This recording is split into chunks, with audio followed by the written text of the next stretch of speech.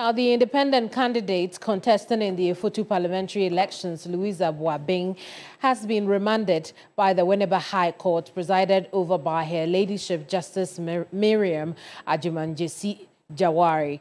The candidate, who was initially arrested on 20th November at the same court, following hearing of an election-related matter she had laid before the court.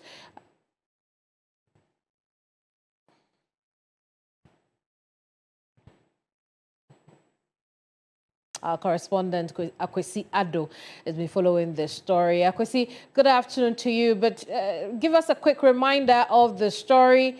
Where and how did it start?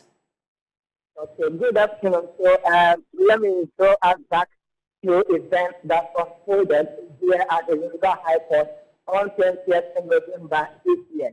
So the independent candidate, Louisa Boabing, was clearing the Winneba High Court to injunct the December 7 parliamentary election for the Effutu constituency. And that she had proposed that the electoral commission be only allowed to hold that election 3 days after the main election. So she was proposing for the election to be held on December 10th.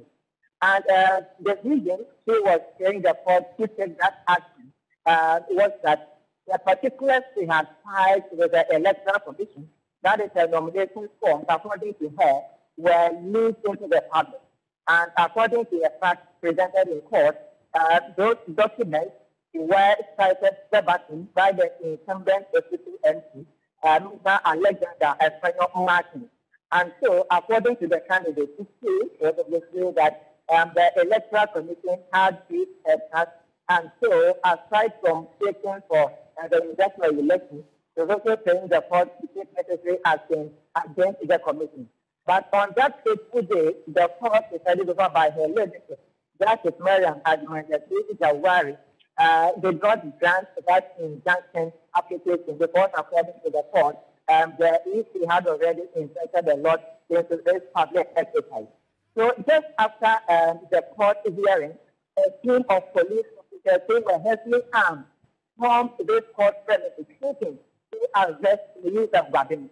And so it generated a heated argument between the candidate herself, her legal representative, and then that of the police. And so it drew the attention of the court to serve in session. And so all the parties were called back to the court.